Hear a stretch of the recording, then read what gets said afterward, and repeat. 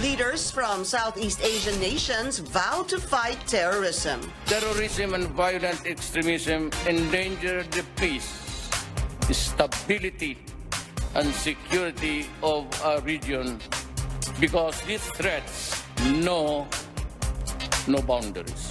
And the United Nations lends a helping hand. The United Nations is prioritizing support for national and regional efforts to counter terrorism and to prevent violent extremism. Regional security was the focus at the 31st ASEAN Summit, but critics say the regional bloc was quiet on human rights issues. We always balancing the relevance of ASEAN in keeping all our people peaceful versus the non-interference principle in domestic affairs. And will there be a change of heart for President Rodrigo Duterte towards international organizations like the UN? Philippine Ambassador to the United Nations, Teddy Boy LOCSIN, joins us in the program. And later, this is not a movie scene, a breathtaking rescue operation of 6 sperm whales in Indonesia. That's for today's In Focus.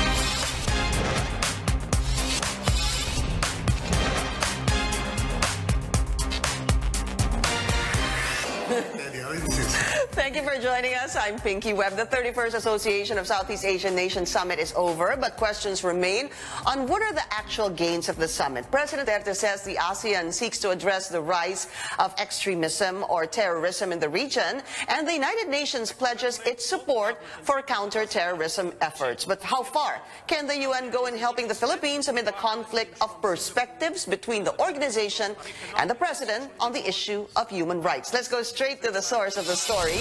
Philippine Ambassador to the United Nations, Teddy Boy LOCSIN Jr. Teddy Boy. Thank you, Pinky, and I'm going to call you Pinky, so call me Teddy Boy. I don't really want to be called Amba. When I was a congressman, I used to be called Kong, and I had to tell them, you know, that's the surname of a monkey. So just let it go. Besides, when I worked for Cory Aquino, I noticed that for her, a person is what they do. The titles are a matter of indifference to her. They're immaterial? She never cared. So yeah, I'm forced to call you Teddy Boy. Teddy Okay. Boy. Don't be forced, because I call you Pinky. Okay, all right. So let's assess. I wanted to get your assessment on the recently concluded ASEAN Summit.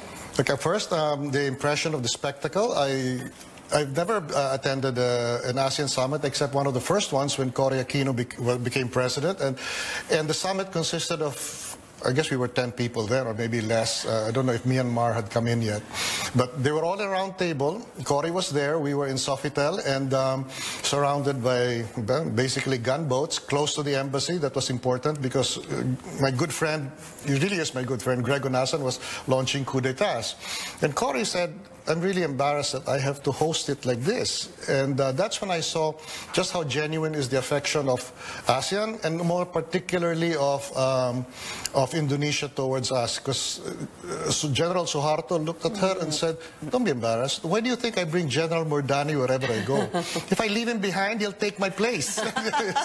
And Lee Kuan Yew chimed in, etc. It was only, yeah. So what a stark difference from then to now, huh? I was listening to the UN guys talking to me, because basically I have to follow Duterte and I can't go to any other event. I mean, I have to follow Guterres, no? And they said, foreign press said, nobody will match this. This is really big. And I really credit Ambassador Painor. The guy is, I like to call him, he gets embarrassed because he's very shy, our Eisenhower preparing for D-Day. I know, I saw that tweet of yours. 400 people, not his, assigned to him from different departments, coordinating 50,000 police and other security agencies. He's an expert already. He is, yeah. Ambassador Painor. Well, of course, I want to say, I forgot to say welcome back to the Philippines. Yeah, well. You've been missed. So you're back for a bit because UN Secretary General Antonio Guterres was here for the ASEAN Summit. Okay, so there was a UN-ASEAN Summit which the President was not able to preside over. He was still with the Russians. Medvedev. So what happens is, when we found out that he wasn't able to preside, was there Was there some sort of disappointment on the side of the United Nations that the president was not able to be there? I don't think so, because then, you know, our foreign secretary gives the welcome, and then he's there not particularly for us, but for ASEAN, and he was able to raise what is the strong concern now, a very sensitive one, the Rohingya issue, directly to Suu Kyi, who was there. Yeah. And he did it very elegantly. Yeah, I was able to watch that as well when he mentioned the problem. You see, that's where we're going to go, because, of course, the issue of human rights is still a topic here. Yes. Did the UN Secretary General discuss it or not? But yes, towards the end of his, speech, he did talk about the Rohingya crisis. Let's just listen to a portion of the opening video. I'd like to break it down into two.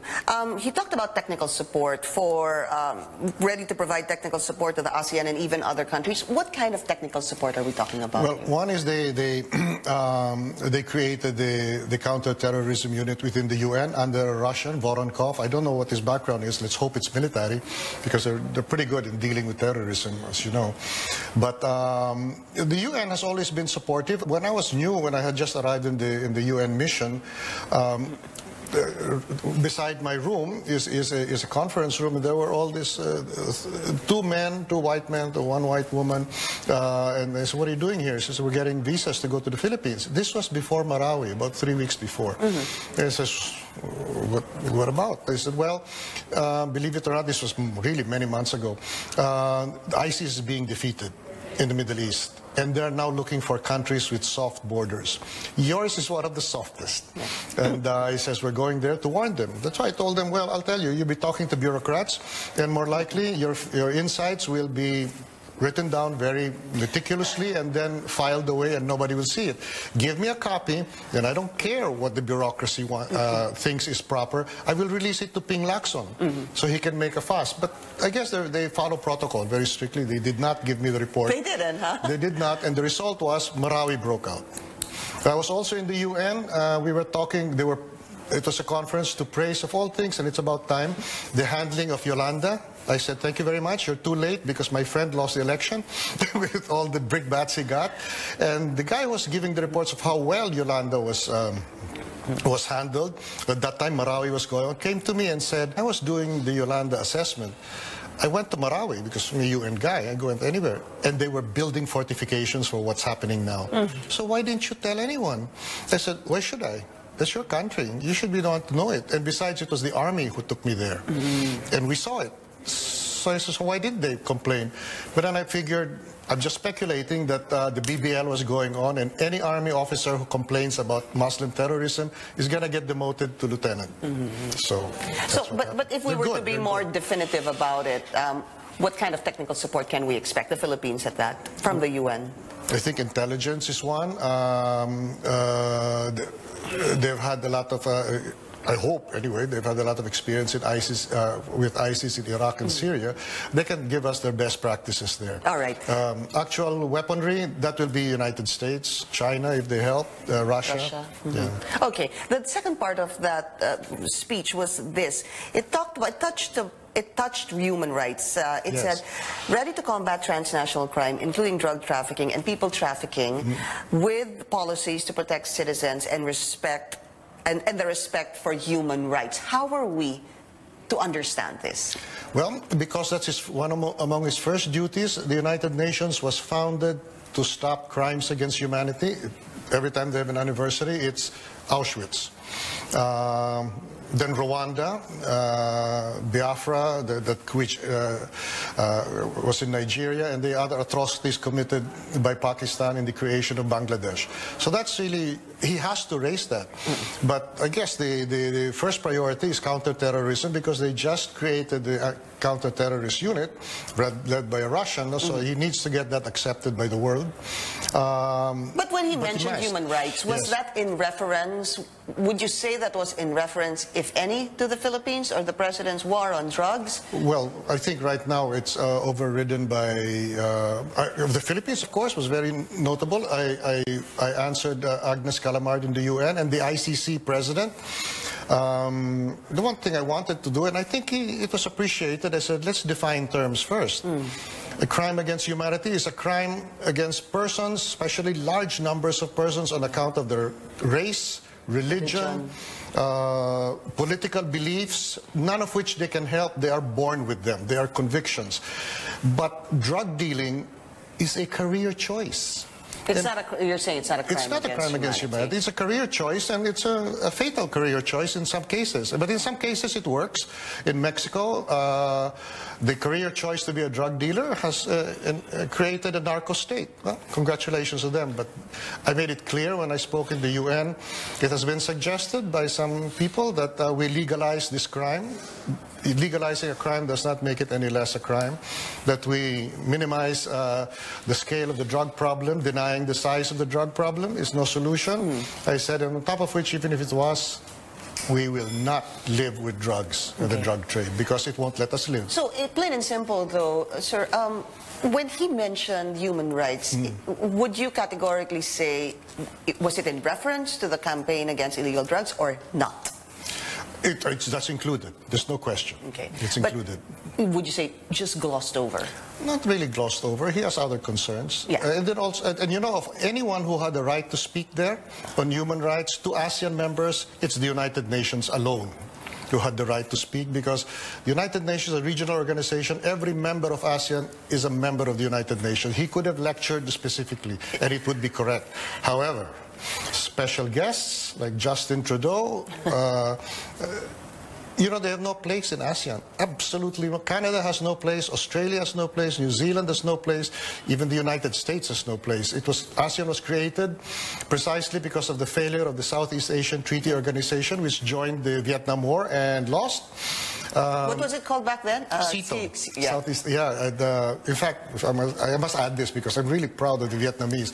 When the Vietnamese military attaché goes to a great grand party, comes into this uniform, and he says, "How do you do? I'm the country that beat three permanent members of the Security Council. France, the United States, and China."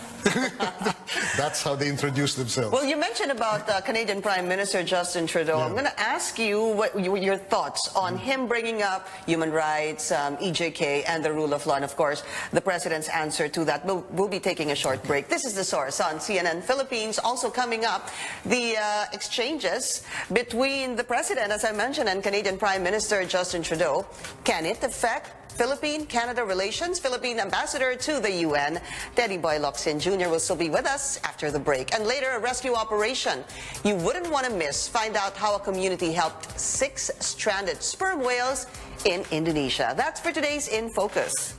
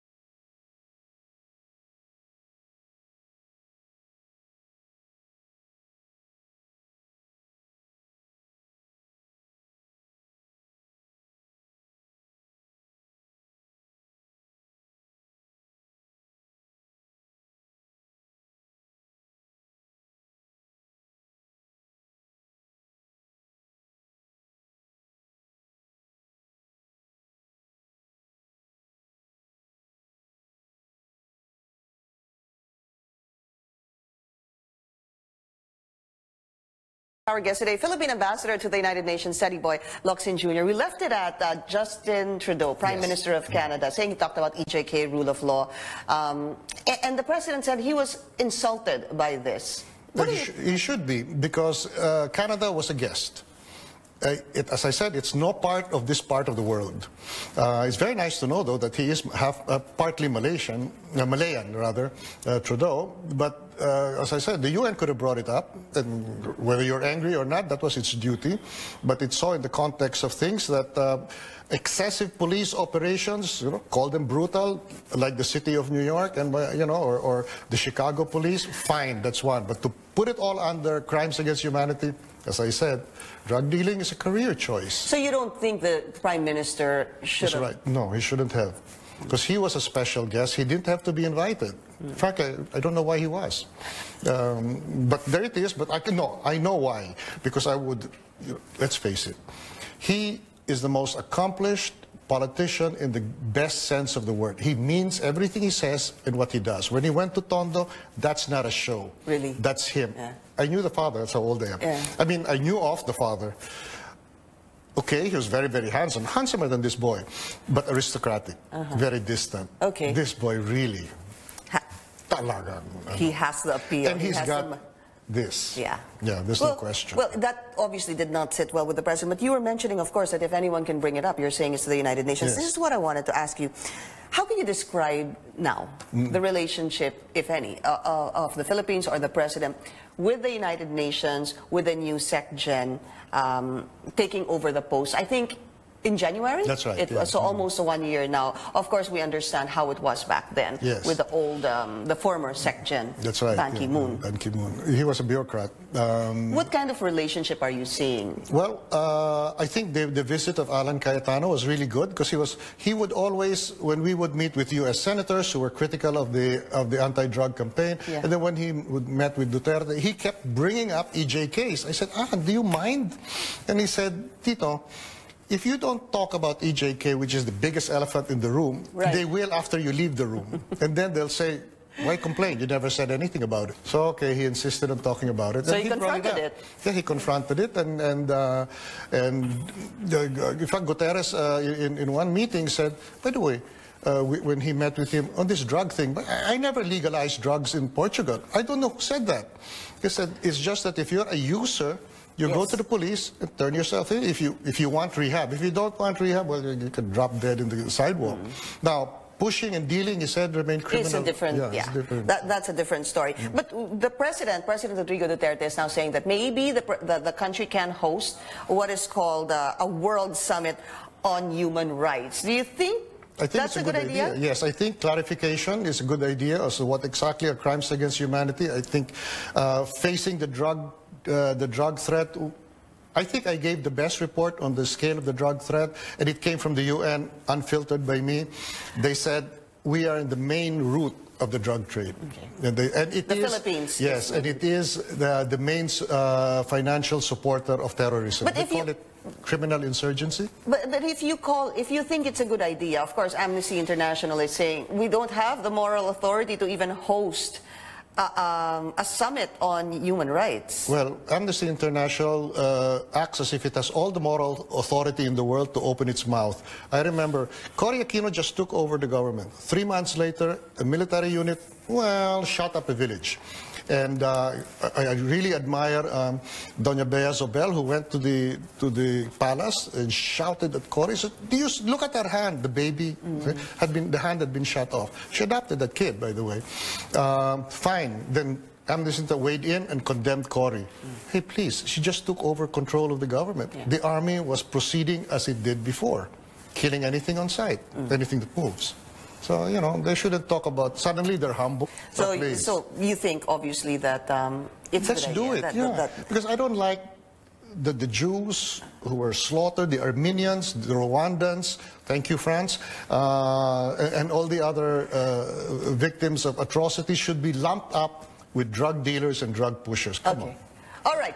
One last item, because I saw a tweet of you regarding this, Sass Rogando confronting the BBC journalist. Of course, I ask you that because you've been a journalist for the longest time, sir. So was that right? Was that Yes. correct of Sass Rogando to confront the BBC journalist? I think it is. Why? It is because it's her opinion, and she finds bias on the part of the BBC seeking out a small blogger, but maybe the small blogger is a Hemingway, writes really well, and you would notice it. But still, she has a right to bring up her concern. And what about my majority opinion? So I think it's correct. And then someone tweeted and said, yeah, but who does she represent? Well, one, who does the minor blogger represent? Themselves. Yeah. She is a citizen. She's a person. She has a right to confront. And second and third, Noli de Castro, when it was, I really admire him for this, when it was proposed that killing journalists would be qualified murder.